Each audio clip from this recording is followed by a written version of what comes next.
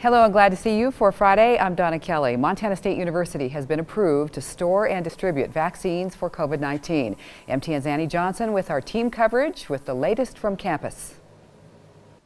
Montana State University is a staple here in the Bozeman community, and now they're looking to have an even bigger effect by coming involved in the distribution of vaccines for COVID-19. Montana State University has received approval from the CDC to be a vaccine distributor. MSU will be prepared to store those vaccines and eventually distribute them.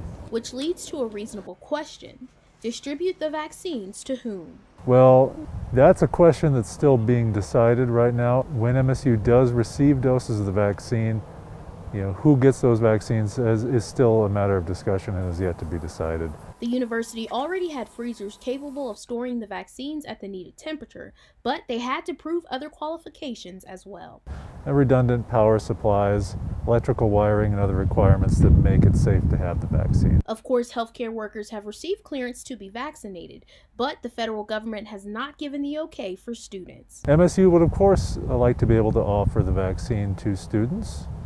But again, we're very early in the vaccine cycle, and we're some months away from any talk about whether students will be able to get on that priority list. Becker says the upcoming semester will look a lot like this past semester for students, but the university is making a few changes. We're also expanding the number of beds available for our quarantine and isolation housing as a precaution to make sure that we're extra prepared for any situation that could come up this spring. MSU is currently out for the semester and will resume classes on January 11, 2021. Reporting at Montana State University, Annie Johnson, MTN News. With existing sub-zero freezers required to store the Pfizer vaccine, the University of Montana was approved to house and distribute the COVID-19 vaccine doses from the CDC and the Montana State Department of Public Health and Human Services.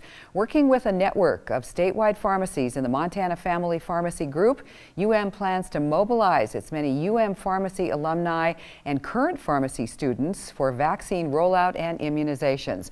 University of Montana has not yet received the vaccine, and the timeline for distribution and delivery still is being worked out with state and federal health authorities.